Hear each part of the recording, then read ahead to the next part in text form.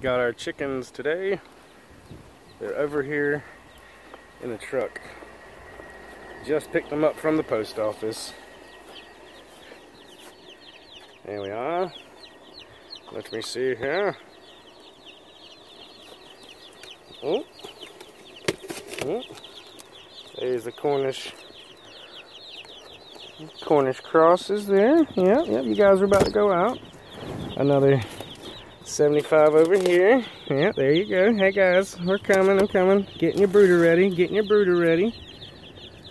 gotta get the brooder ready for them. So, I'm gonna sit you guys down like so. Ugh, inside the brooder here. Put you in the corner. How's that look for you?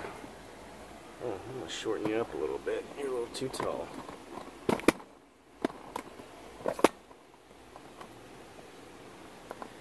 So, if you can see inside the brooder, I was gonna film it, but literally, it's made out of pallets, held together, screwed together with some 2x4s. This is, and the roof is literally a camper shell. And the only thing I forgot to do was shut this window one night, and Cat got in here and got some baby chicks. But that is okay. So yeah, just use some spare parts. Just metal on the outside. Metal. You know, keeping it simple. And I got some old fans in here just to keep the air moving around in here for the chickens, because it does get a little warm. I will start tossing some wood chips. I'm going to cover this up with wood chips, and then we will bring the chicks in. Check it out.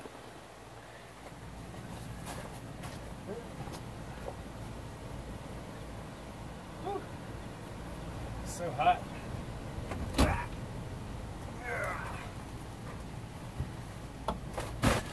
Big old bag of shavings.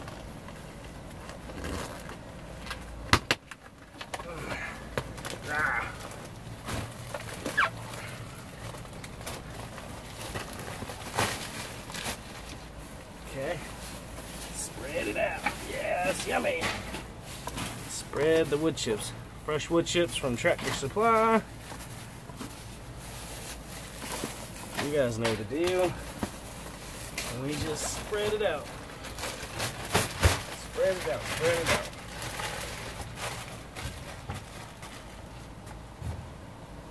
Sure. Oh. Oh. Let's see. All right. Little piece of wood I like to keep your food on. Alright. Yeah. I keep this old piece of wood in here to put their water on and their feeder on. Sometimes it keeps the wood chips. Sometimes it keeps the wood chips out of the feed and water. Other times I don't worry about it too much. Gotta give them a good bed. Got a heat lamp right here just in case they need it for tonight. They usually need it on the first few days of being here in their new home. Especially in the spring and the wintertime when it's cooler at nights. Right now it's pretty hot in eastern North Carolina. If you've ever been, it's rather humid, kind of miserable.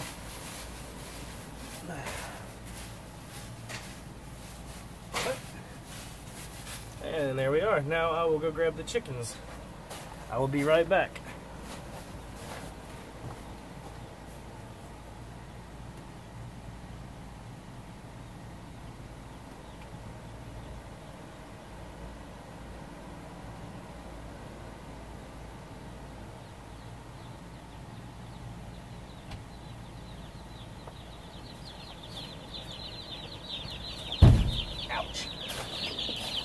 These chickens all came from Murray McMurray Hatchery. That's where I get my Cornish meat hens, or Cornish meat crosses rather. They're jumbo Cornish cross, excuse me. It's hot out here, my brain's not working. Alright little guys, you're free. I usually just pick up handfuls of the little bitties and let them free. You're free. You're free. You're free. You're free. You're free. You're free. You little boogers. You cute little boogers. Thank you, Murray McMurray, for sending these very promptly. They do good business. And if you ever have any issues, they take care of you. They have taken care of me multiple times. I appreciate that. Hey, little booger.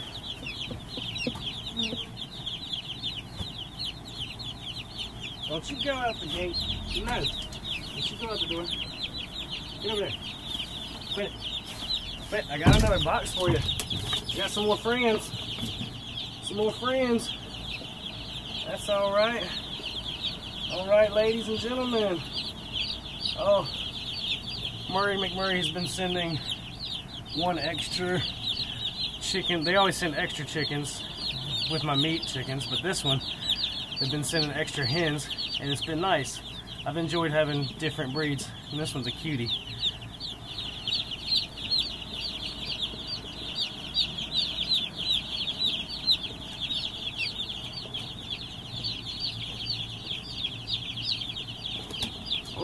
Alright, you're free. Oh, sorry, buddy. Didn't mean to toss you. You're free. You're free. You're free. You're free. You're free. And usually there's one, maybe two dead in the box. That's par for the course. I don't freak out unless there's 10 or more dead usually. That's when I start freaking out, thinking I did something wrong.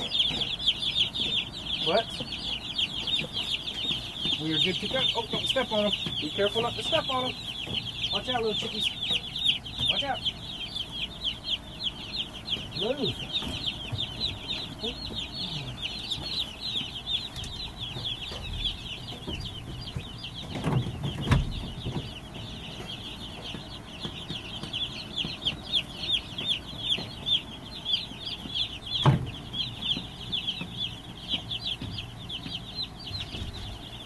I have a baby gate I set up in the door so the chickens can't get out, because they like to get out.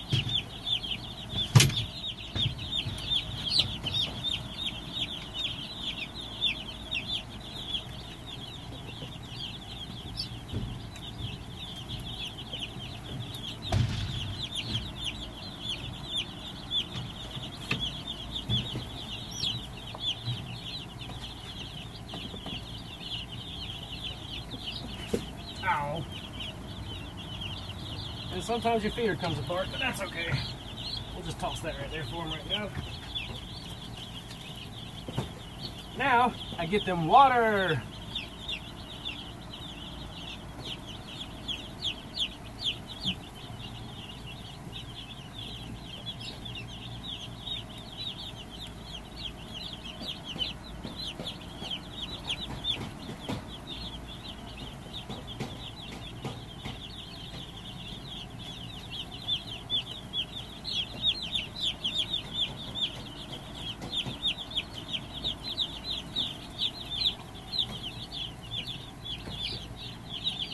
Watch out, little ones.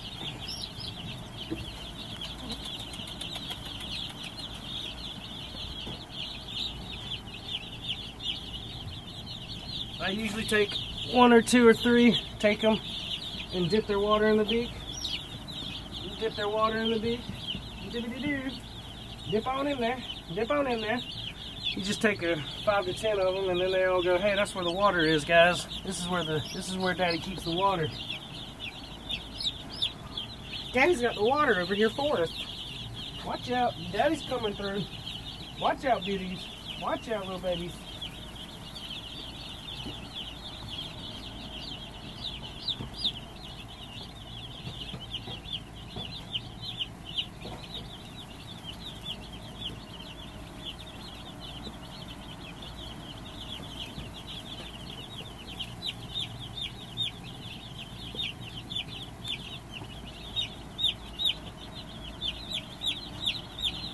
There you go, cuties.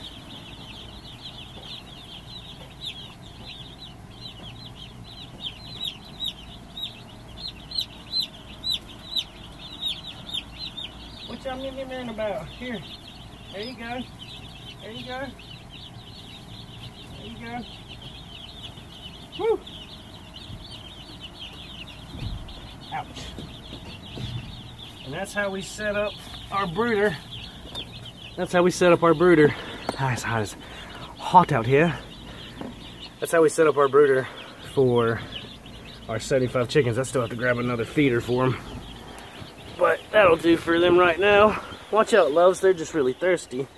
Watch out, cuties. I can't pick up my leg that high. Ah! Yeah. Stop it. I like to pick it. No.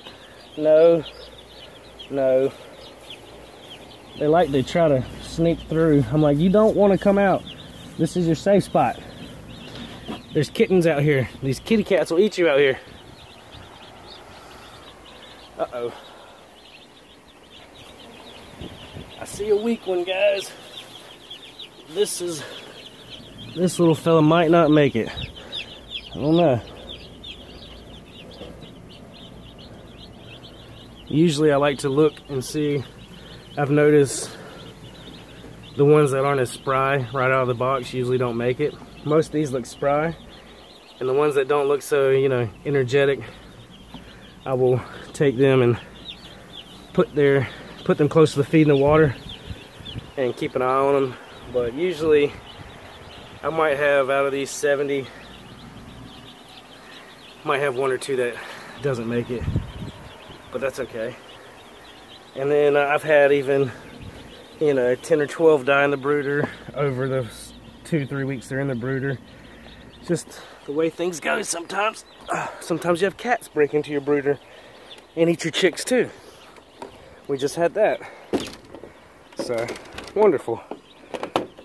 Oop. I got my little makeshift brooder. So, this is the brooder. Boom. Or the little hobbit house, whatever you want to call it. But that's how we keep our chicks safe. And I'll check on those. When we first get them, I like to check on them frequently. You know, the first few days, just keep eyes on them, making sure they're doing okay. And as you can see, we've got the gardens coming around as well, guys. So, and yeah, man, chickens. So, shoo.